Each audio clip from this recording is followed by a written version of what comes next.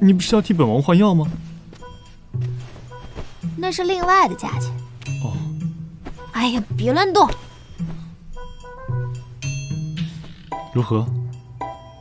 我之前诊断出来的毒，怎么消失了呢？毒已经解了，不必在意。不可能，那毒已经深入骨髓，哪能说解就解啊？看来叶大医师也有犯难的时候。不行，我要再给你做一个全身检查。不用了，我突然想起来，家里还有要事要处理。你这个毒比较特殊，再让我研究研究呗。7日之后自会再见。啊，还害羞了？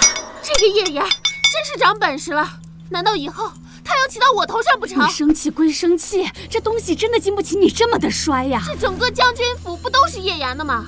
我恨不得把这些全都砸了！哎，你别急呀，你一定会想办法把一切都夺回来的。姐姐又是在为了誉王的事情生气，和你有什么关系啊？你好好的去巴结你的郡主就好了。这可是皇上的赐婚，不单是有信物就可以的，更何况誉王又没说非姐姐不娶，于情于理，姐姐嫁给誉王，怕是没有可能了。你凭什么教训我？谁说我没有可能了？大不了一起嫁过去就是了。一起？绝无可能！我嫁不了，谁都别想好。你姐姐就这个脾气，从小任性惯了。母亲知道你是懂事儿又大度的，不打紧的母亲。哎，对了，你不是要帮郡主布置赏灯宴吗？在场的可都是皇亲国戚呀，你可得好好表现，给自己选一个好良婿啊！我只是与郡主、皇子们同窗而已，可不敢痴心妄想。今日赏灯宫宴，皇恩浩荡，还记得我们将军府的孤儿寡母。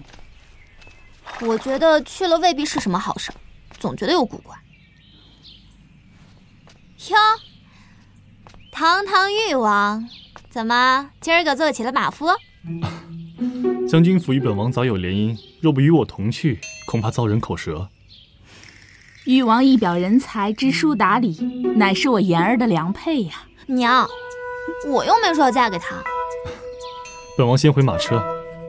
还有，今日宫宴怕是不太平，你要小心。